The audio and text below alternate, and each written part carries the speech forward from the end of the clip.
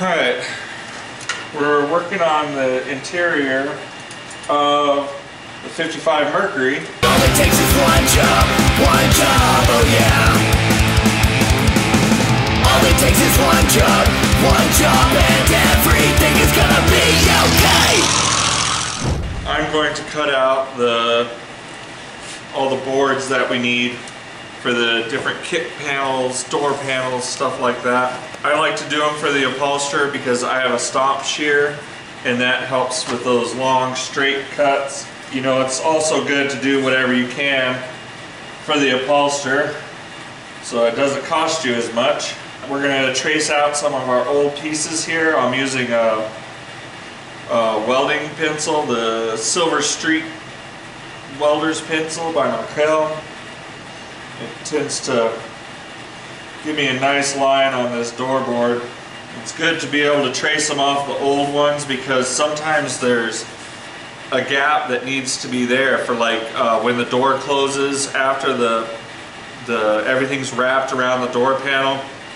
When you go to open the door, it doesn't catch or anything like that. When the upholsterer brought over the board, one of them went flying into the street. So we're going to use this half broken piece where we can. We don't have too many straight lines on this one, so I'm just going to cut it with my big scissors I got from Home Depot. Alright, so there's one kick panel. Our kick panel pieces look like that.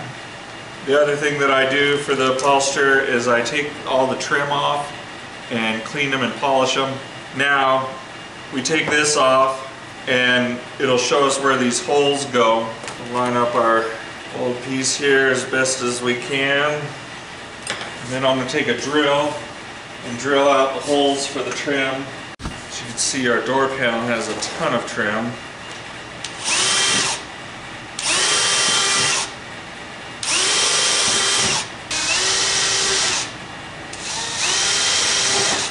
So we got our holes here for all the trim. Now I need to do the holes for the clips. These guys go underneath the cloth. They clip in kind of like that, and this edge kind of goes towards the edge there, so the hole can be a little further in, but the piece is kind of gripping further out.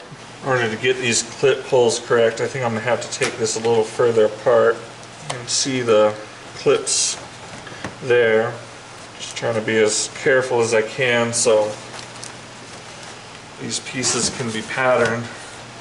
Panel lined up here. These are going to be very sensitive to where they go, so really want to get these right. Okay, I got all our trim clips, holes done. They'll slide on there just as they should. So let's get this thing cut out. It's a nice clean cut. It's good for these long straights.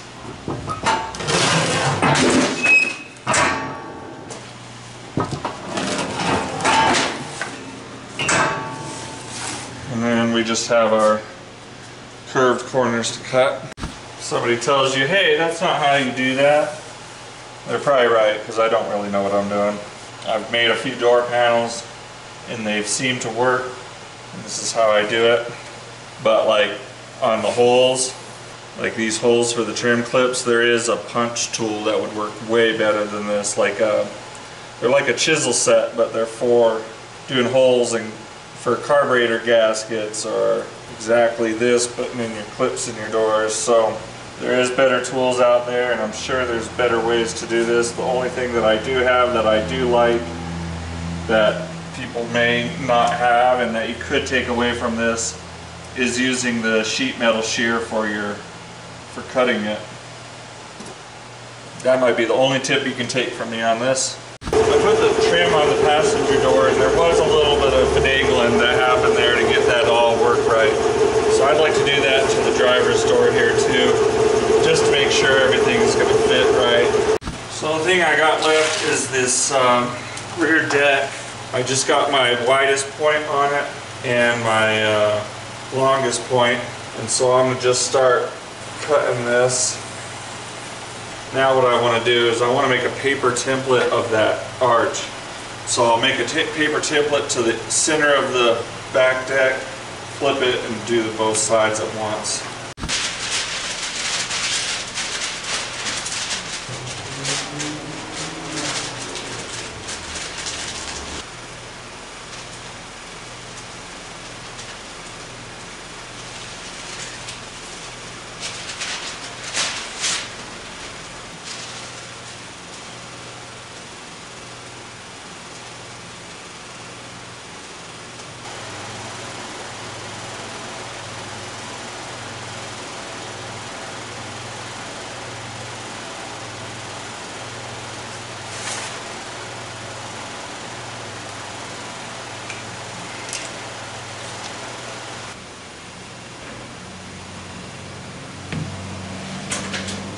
Here we go. So that's how I do the door board stuff. You know, it's not an exact science. Just do the best you can on it, kind of a deal. And hopefully you just have an upholsterer that takes care of all this stuff. Some people don't. All it takes is one job, oh yeah. All it takes is one job,